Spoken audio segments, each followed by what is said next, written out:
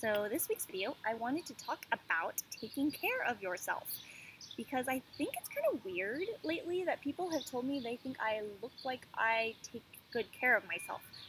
And this is always such an odd thing to say, I feel like, because I wish you could say that to everyone because everyone should take care of themselves because taking care of yourself is the ultimate way that you can love yourself. You should care for yourself, and that might be eating the right foods or getting exercise, doing things that take care of your mental health, just making sure you are a happy, balanced person, and just doing what you need to take care of you.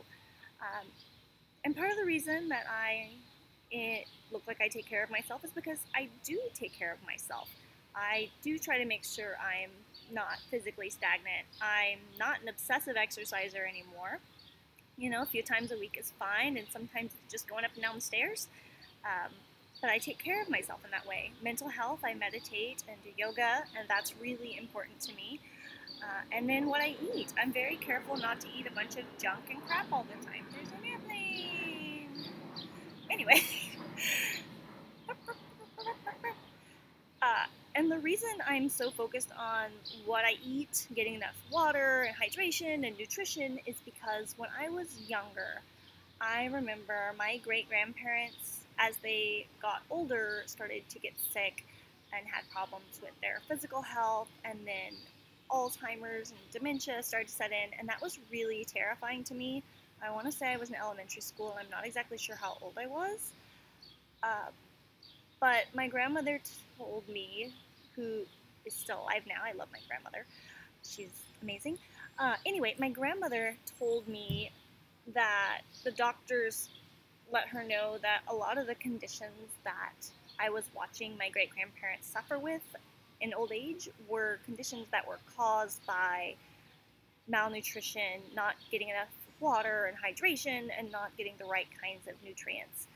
So my grandmother basically told me that if I didn't take care of myself because her parents weren't taking care of themselves, I could have the same ailments when I was older, and that really, really terrified me. That's a scary thing for someone that age, and so that just stuck in my head that, you know, the things that we put in our body throughout our lives have a big impact on how gracefully we age, and I didn't want to see myself going through those same problems. So, you know, that's why I'm really big on taking care of myself.